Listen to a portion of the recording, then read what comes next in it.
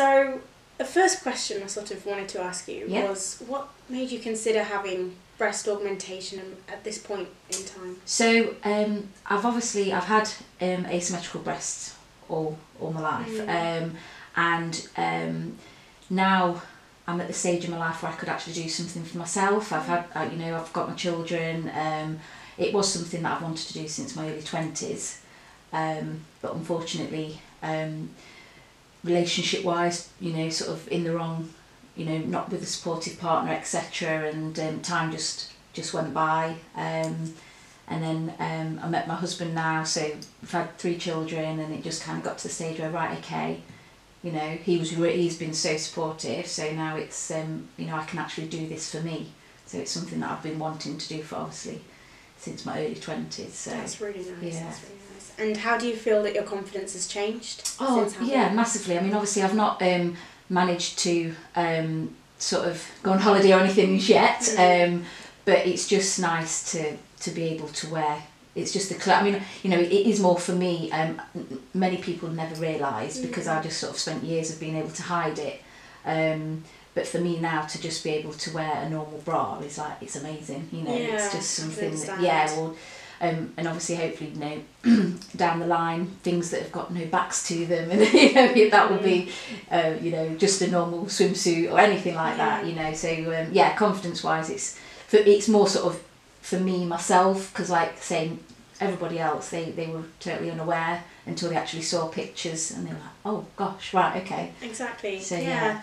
And I personally feel like there's a big stigma surrounding cosmetic surgery, and it's a misconception, really, that it's all about just sort of altering your appearance a little bit, and if it's superficial. Yes. There's a lot more to it than there that. is. I mean, I found myself when explaining to certain people, because I'm not ashamed. I've never been ashamed, as in sort of my friends. I've always been very openly and say, oh yeah, I've got one breast bigger than the other.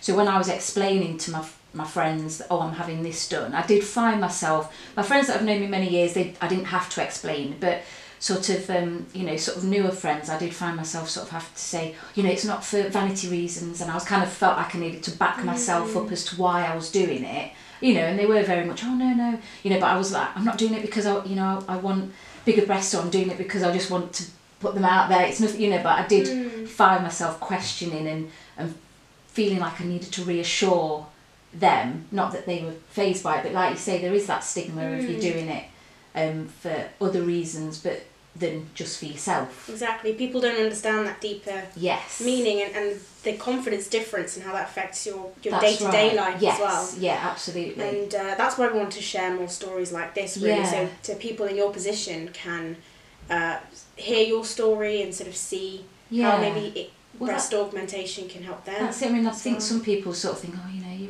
getting older now, does it really matter? And things like that. But it, like I say, it's not about what you can put on show and what is on show. It's about what you see in yourself and how you feel. When you look in the mirror every morning. I know you're going to cover yourself up, but it's still, it's just, you're so limited. I know it sounds silly, but on what clothes you can wear, it's such a big limitation. So it does make a huge difference. And what advice could you give to somebody who's maybe in your position?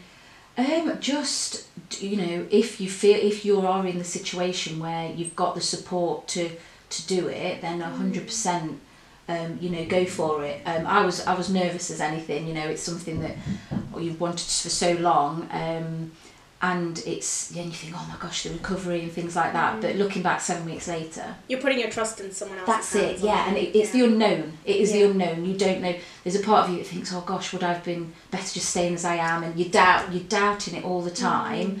But no, I'd 100%. I would just say, if you can, then do it and go for it. And the outcome certainly outweighs all the negative thoughts that you have prior to having it done. Definitely. Yeah. Definitely.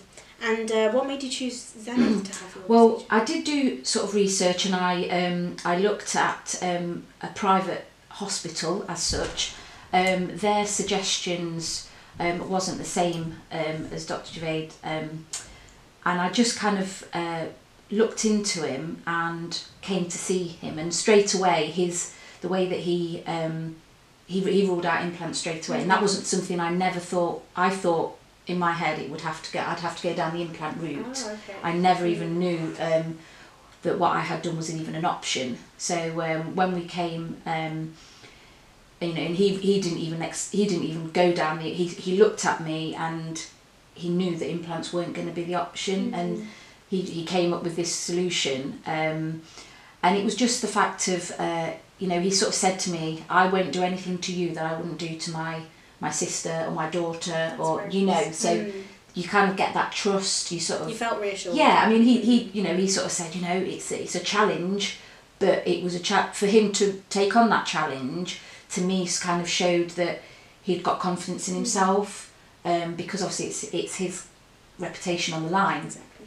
You know, so I think that was it. I knew it wasn't kind of like a straightforward procedure, but that kind, you know, how he was I thought he's taking this on, you know, proved to me more so that, you know, he was confident in what he was going to do, and that's you know, and then I came back and I just sort of drew to him, and how because my only other options were to have a reduction and then another surgery, you know, months down the line, where this was all in one. So, yeah.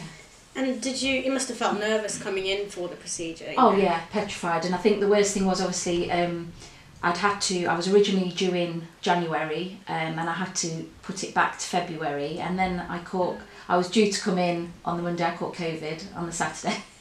So it was put back another sort of 7. So it was kind of every time I was getting there, and then it was getting pushed back, and I was anticipation. Yeah, so it was like more the nerves, and it gives you longer to kind of question yourself. So yeah, so I was, but yeah, so you know, no regrets at all. Yeah, no regrets at all. And results wise, you're really happy with? Yeah, really happy. Yeah, again, it was kind of the nervousness because obviously I've had the fat transfer into the left breast. There was always that chance that the fat wouldn't take. So it was kind of like, you know, like Dr. Javaid said, it's sort of like putting grass seeds down and hoping they grow, and that's how it was. So it was kind of, you know, it is the anticipation of will it or won't it. Obviously with implants, they're there and you know they're there and that's it. But, you know, but over this last 7 weeks, everything, I had a sort of slight setback with a hematoma, but that was, you know, that was all sorted, and now they're fully healed. Yeah, and really happy with the results. We're really happy to hear that. Yeah. And in terms of the Zenith team, have you found everyone to be? Oh yeah, lovely. Yeah, absolutely. They're all really welcoming. You know, on the day of my procedure, the guys were lovely. Every time I've come here, all the girls on reception. Yeah, so it helps you feel a bit more relaxed. It does, yeah, definitely, yeah. So I think it was a little bit nerve-wracking coming to somewhere like this for what I thought was quite a big operation, because you expect that you need to go to a hospital for an opera, you know, that's kind of, so it was lovely that, you know, it was sort of more of a comforting kind of surroundings, but you can still get, you know, a large procedure done. So yeah, so it was yeah, no regrets, like I say.